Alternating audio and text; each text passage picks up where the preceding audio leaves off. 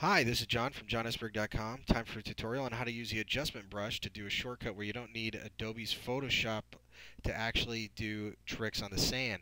In this case, we're just going to be writing on the sand using the adjustment brush. To jump into the adjustment brush, hit K. Nice little shortcut right there. You can always go click on the symbol if you want, but this saves you time. Alright, we're going to be working with a mask. We're going to keep it just as a new one, of course, since I don't have another one out there. Brand new photo. With all my effects, I'm going to stay with exposure. And as you can see, I have my amount on the exposure all the way down, or I can keep it all the way up at the top. So we'll just do up at the top. Either way, you don't want to be in the middle because you want to see actually what you're doing. You want to have an extreme change in exposure. So come on over here. I can use the right bracket, for example, to maximize my brush as much as I want, or I can minimize my brush to what I think is actually more appropriate for the image. And get it tweaked in there. Alright, let's write in the sand. I recommend doing this with a mouse and not with the pen with the pad that you find on your keyboard. It makes it really difficult as you're flicking your finger around. Alright, so let's drag it across the image.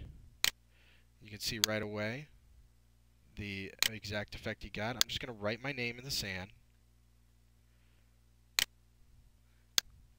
It's nice. You don't have to do an export. You don't have to wait for Photoshop to sit there and make this B footage for you. And when I say B footage, I'm saying you can use this as a filler or for writing a message at the beginning or the end of a presentation. Maybe somebody had a beach wedding and you wanted to do something cute like this for them.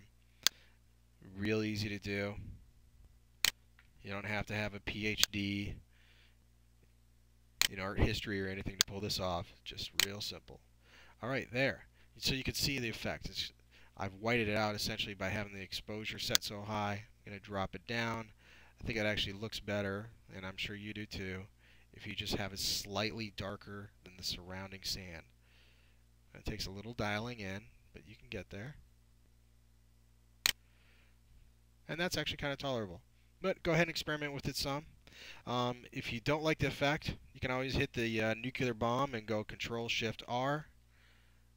Makes everything go away, and you're starting from scratch essentially again.